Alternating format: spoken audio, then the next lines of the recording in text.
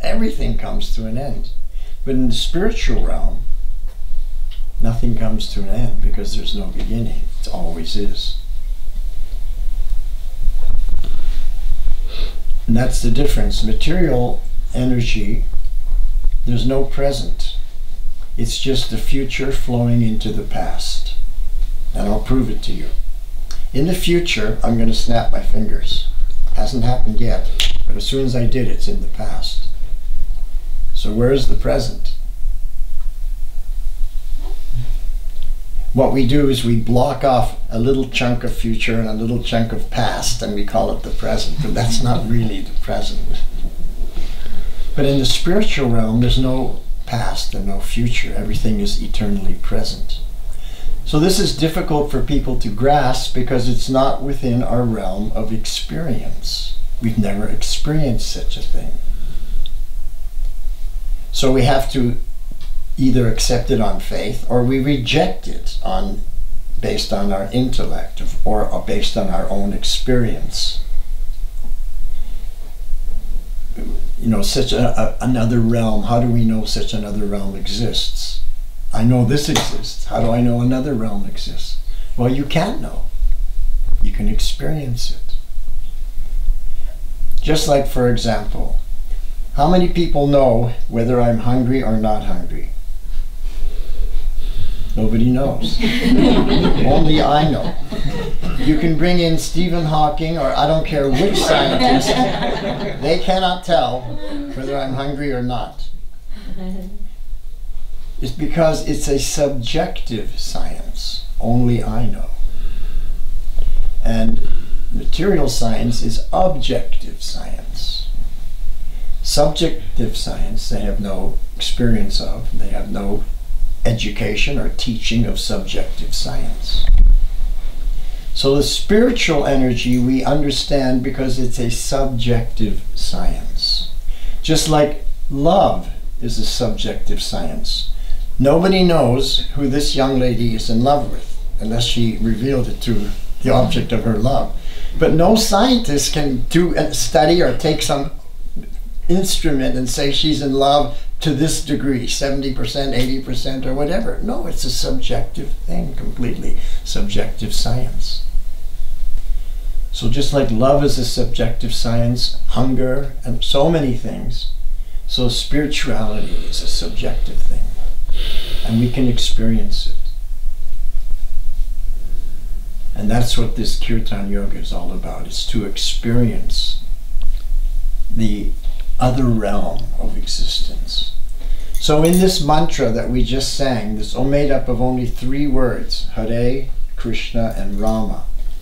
But it's put into this, we can call it a formula or a poetry, so that it rhymes and we can sing it. But there's only 3 words, Hare, Krishna, and Rama.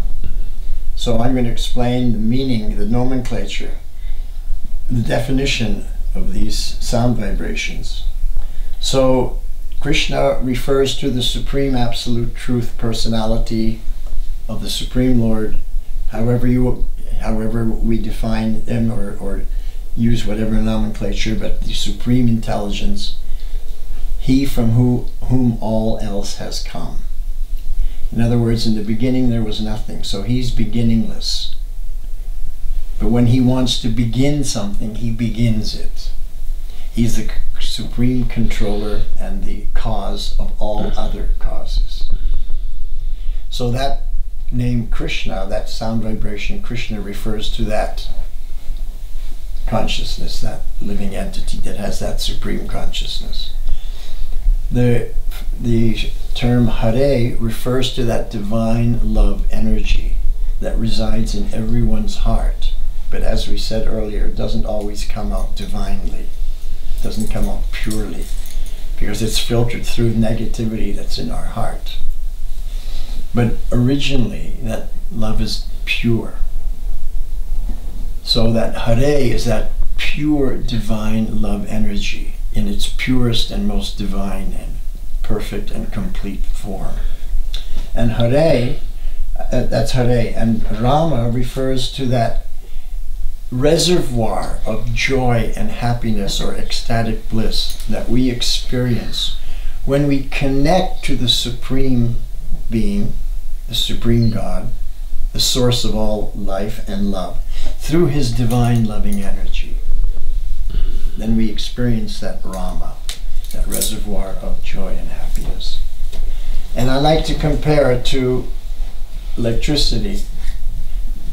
That Hare, that divine love energy, is like electricity, and when it connects to the light goes on. So when you turn the switch, the light goes on and we all get light. Now, if you don't turn the switch, even though everything's there, no light happens. Or if you don't pay your bill, even if you turn the switch, no light happens. So in other words, all the elements have to be correct and proper before it works. Agreed? So similarly, when we, from our heart, we express that divine love energy towards the supreme source of love, then we experience enlightenment. The light goes on within. We become enlightened.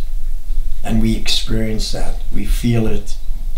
It's a subjective science. So that's what we're doing in a nutshell, for those people who are here for the first time. So I hope that was enlightening. Are there any questions from anybody up to this point on anything you've heard or seen?